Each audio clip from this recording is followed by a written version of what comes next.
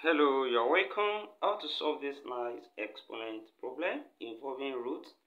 Here, let's write this as 4th root of 9 raised to power.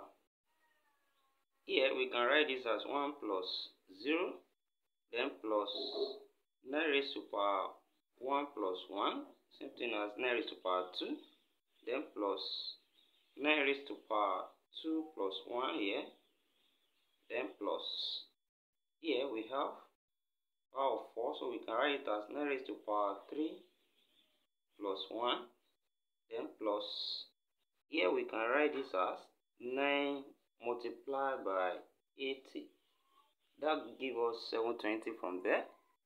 Then in the next step, we can apply the law of indices here, and this becomes 4th root of 9 raised to power 1 times 9 raised to power 0, then plus 9 raised to power 1 times 9 raised to power 1, then plus 9 raised to power 2 times 9 raised to power 1, plus 9 raised to power 3 times 9 raised to power 1, then plus here, same thing as 9 raised to power 1 times 80. Then from here, we have 9 raised to power 1 common from here.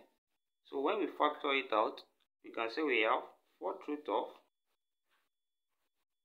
9 raised to power 1 out. Then into bracket, here we are left with 9 raised to power 0. Plus here we are left with 9 raised to power 1. Then plus 9 raised to power 2 left here. Plus 9 raised to power 3 left here. Then plus 80 left here. Then when we simplify further, this gives us 4th root of 9 raised to power 1, same thing as 9, then into bracket 9 raised to power 0, that's 1, plus 9, plus 81, here 9 times 9, that's 81, then plus 9 times 9 times 9, that gives us 729, then plus 80 from here. Then when we sum this together, that will give us 900. So we can say we have 4th root of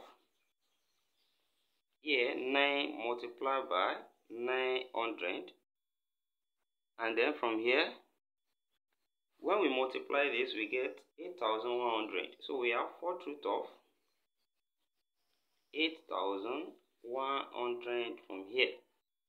Then we can separate it as 4th root of 81 times 100, and which we can also write again and separate it into 2 roots, and that will be 4th root of 81 multiplied by 4th root of 100, and we can write 4th root of 81 again as 4th root of 3 raised to power 4.